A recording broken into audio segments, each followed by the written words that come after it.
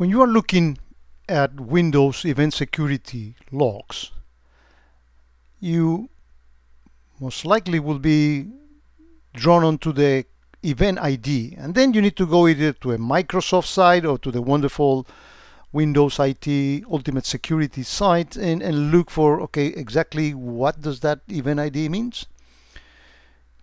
Wouldn't it be nice to have that information displayed on the same place that you are looking at that, as in shown in here?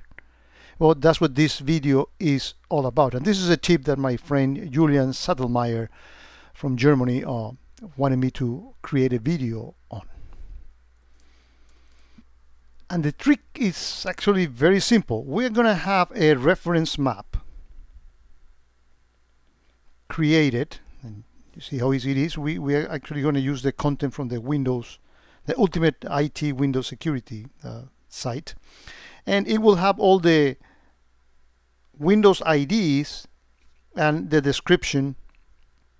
There will be an entry for every one of them, right?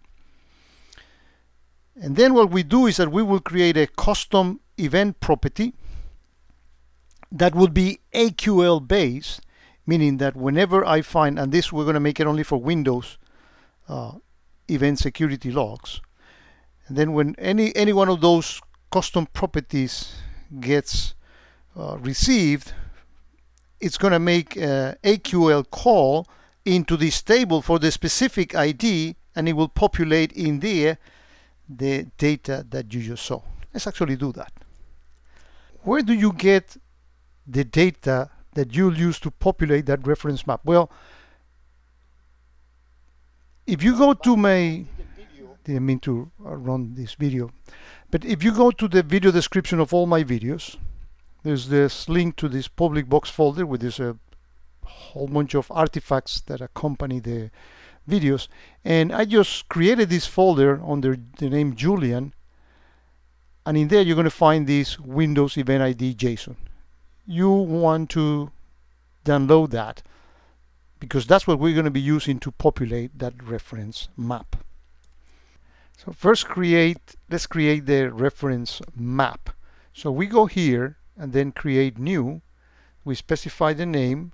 I already did this, so I'm not gonna do it again, but then the it's alphanumeric, we don't specify a time to live, so it lives forever, and then we click here create, and that thing gets created. I already did that, so let me actually search for it, and here we see it, and has no data right now. Okay, if you don't have that view, that reference data management is a free app on the App Exchange. Really, I strongly recommend you to install it and use it. And you can do far more than just creating things. You can see the content, and it's a cool app to have. To populate it, we're going to get to the Windows Event ID in whatever browser editor you want to have, and I'm going to take all the entries. So I do Control A and do Control C, Command C on a Mac to grab its content. And then to insert that, I'm going to actually use the API, and we are going to go into reference data. We are talking about maps. There's a reference map here, and we're going to do a bulk load, and we go here under name. We specify the actual name, which is Windows Event ID Lookup, and then here on the body is where we're going to be pasting what we got from that JSON file. This may take a little bit.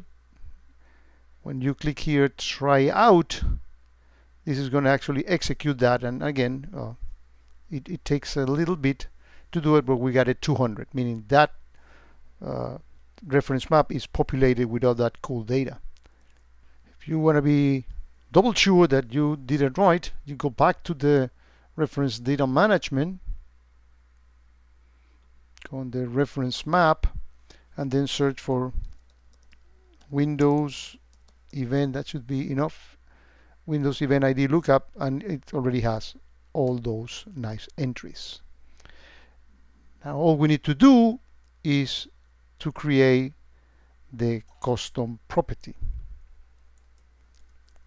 So we go to the admin tab, and under events or logs, we go to the custom event properties, and we're going to add a new custom property. It's going to be AQL based,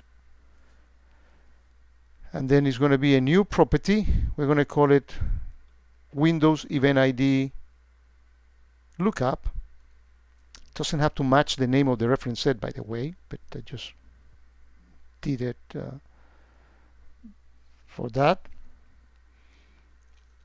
You don't want to select this enable search engine. That's going to get a performance impact, because it's going to be used for every evaluation of the rules, and we're not using rules for this. We are just whenever we look an event, we want that property to be evaluated and searched. So when the events are parsed, then that thing is executed, not with the evaluation of every rule.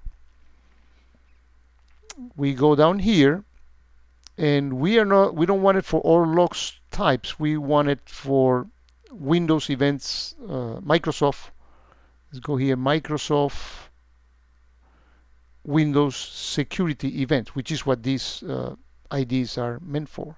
And we want all the instances of those, and that's what we put on the log source, all. The category, let's make it any to any. And the AQL expression that is going to be evaluated every time that we get one of those event security, Windows event security logs, and we want to look for the right entry to put the description, we are going to execute this AQL statement, which is reference map, that right there. And then we're going to look for put first the name of the actual table, which is Windows, how we call it, Windows Event ID Lookup. Put in singular, yes, ID Lookup. Then put a single quote to terminate that, and then we are going to specify the actual key that we are going to be using to look upon that, and that is going to be event ID.